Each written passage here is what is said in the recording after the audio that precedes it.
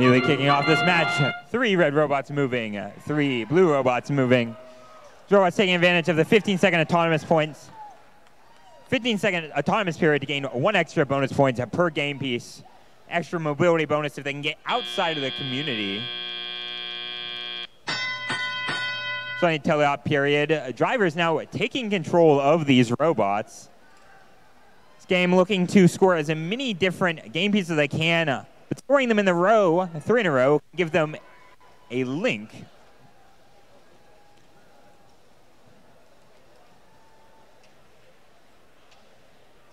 Successful score from 21-71.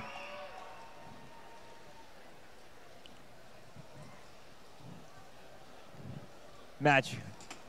Ooh! A pushover from 21-71. When a knockover 87-42. Rest of this match. It's up to the 2 remaining Blue Alliance robots, Hatchet and Castle, to keep on scoring. 31-14, still in favor of the Blue Alliance.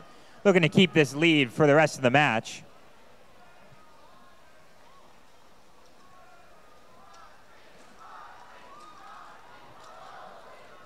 Castle making the way across the field. Going to go over that charge station. Going to score high in that back high node.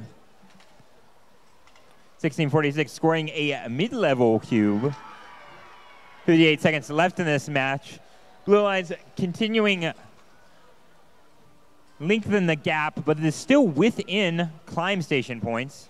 Their goal will try and make it so that they can stay at least 10 points outside of a potential triple climb from the Red Alliance.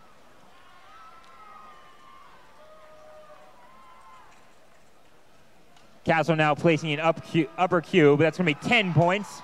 5 for a link, 5 for the game piece itself. So that means we got 30 seconds left in the match, and it looks like Red is going to look for that triple balance. Triple balance worth up to 30 big points in this competition. 12 seconds left in this match. Hadji going up, Castle going up for the balance. Can they get docked in time? 3 seconds left, 2, 1.